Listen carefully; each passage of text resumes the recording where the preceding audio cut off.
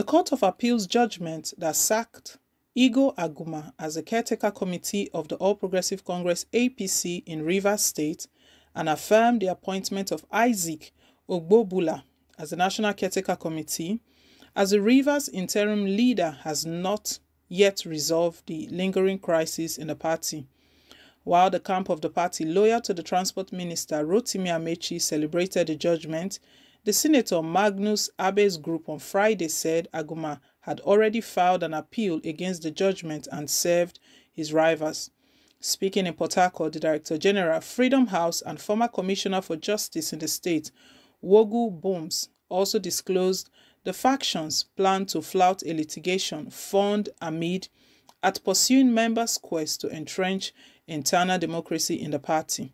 He said, beside the Aguma's appeal, there was a subsisting judgment in a separate case of Ibrahim Umar and 9 others versus APC that continue to remain binding on all members of the party. He said the court affirmed the right of Ibrahim Umar and other thousands of party members who paid for forms but were denied the forms to participate in the Congress, saying that the Congress could not validly hold without their participation. Baum said in that judgment, the court described as stupid the approach and conduct of the leadership of the party in their matter, insisting that no one should expect to benefit from such stupidity. He said, this decision of the Supreme Court was in affirmation of the judgment of the Justice Kelechi Wogu of the State High Court.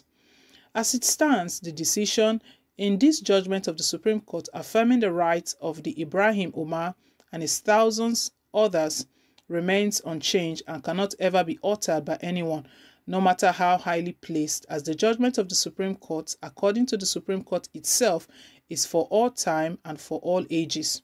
So the rights of all the Ibrahim Umars who paid for forms to contest for the Congresses are preserved for as long as it takes the APC to organize the Congresses and until the Congresses are validly held with their participation, unless they themselves decide not to participate.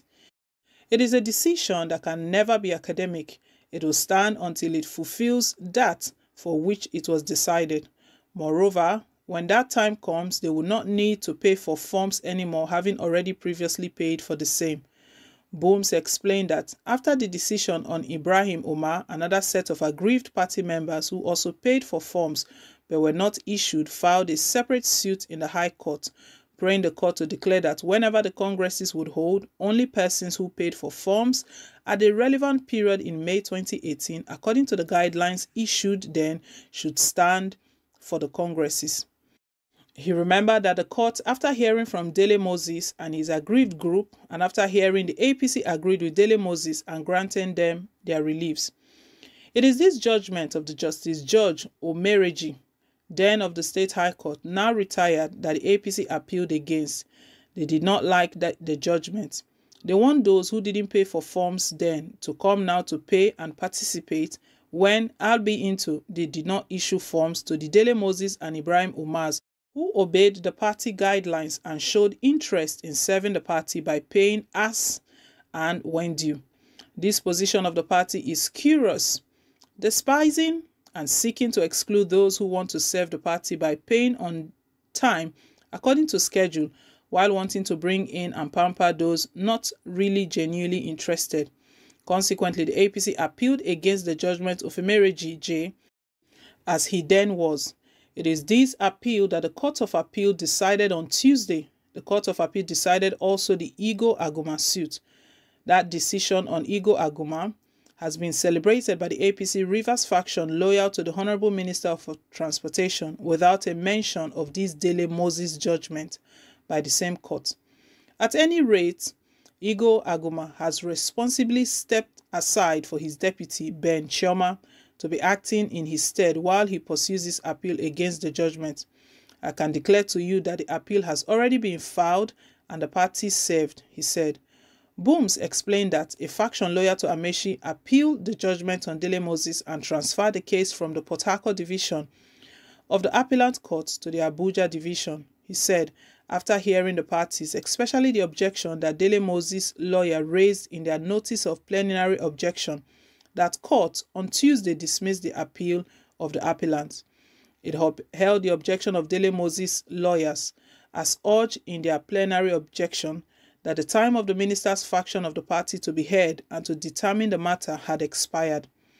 In the language of the Court of Appeal, the notice of objection filed by the respondent, that is, Dele Moses' lawyers, challenging the jurisdiction of this court to adjudicate on the appellant's appeal is well-founded and is hereby upheld.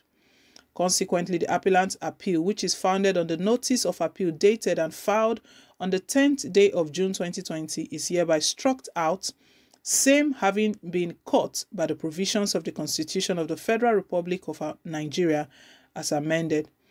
It is clear, therefore, that the Justice Omereji judgment was not upturned. It is preserved and intact. What that means is that the decision that only those who paid for forms are the only ones to participate in the congresses whenever they shall hold remains, unless the faction accepted by its appeal this judgment further to the Supreme Court and succeeds in upturning it. Till then, it has to come to stay, like the decision of Ibrahim Umar. Booms lambasted the Amaechi's faction for denigrating the wife of a judge of the High Court, describing the attack on the woman as savage. He said the judge's only offense for which his wife was dragged in for public ridicule was that he handed down a judgment that did not favor. He, however, noted that the same judge struck out the contempt proceedings instituted before him against chieftains of the same faction, such as Senator Andrew Igbonule Uchendu and Skonto Davis. Boom said that the rival faction took audacity to new heights when he began to issue warnings and threats to the judiciary, describing it as an attempt to infuse timidity into the judicature to allow impunity in APC Rivers to continue unchecked. This is unacceptable. The same faction has had judgment in their favor from the same judiciary. It is when they lose, they issue warning and threats, but celebrate when they win. This is insincere. We want to make it clear that no power exists in this world to stop anyone from access to justice, and that the Rivers State Judiciary has a constitutional duty to hear anyone, any of us, everyone who conceives and even imagines that his right has been or are likely to have been trampled upon. We hereby announce that as civilized politicians, we should continue to have recourse to the judiciary whenever we have need to, and the state judiciary itself cannot do anything about that, much less order us to how and when we wish to file a suit there according to the laws of the land, which they have sworn to uphold.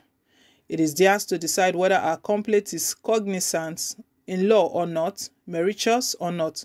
That is their prerogative and nothing more. No judge should allow himself or herself to fall prey to the trickery of bullying politicians who scare judges and litigants away from seeking and administering justice by threatening judges, as that faction of the APC Rivers State wants to. We remind all that without the judiciary, Honorable Rotimi Amaechi, now Minister of Transportation, would not have been a governor of this state in the first place. Without the courts, Senator Andrew Igbonole Uchendu won't have been a senator of the Federal Republic, amongst much else. It is too late now in the day to want to incite people against the judiciary by calling judges names, or because you want a festering of political authoritarianism.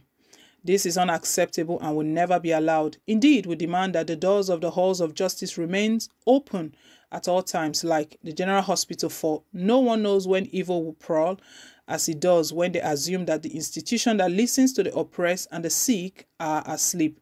The price for liberty we venture to remind all is eternal vigilance. The Court of Appeal Abuja put aside the festive season and public holidays and short court vacations to hear election-related matters and to deliver the judgment it did on Tuesday. That is as it should be, especially in election and political matters in which time is of the essence. We urge the Rivers State Judiciary to emulate them and to be open even on Sundays and all public holidays for anyone who seek to rush there to be saved from oppression, for in matter of this nation, an hour of delay, even less, may cause irreparable harm.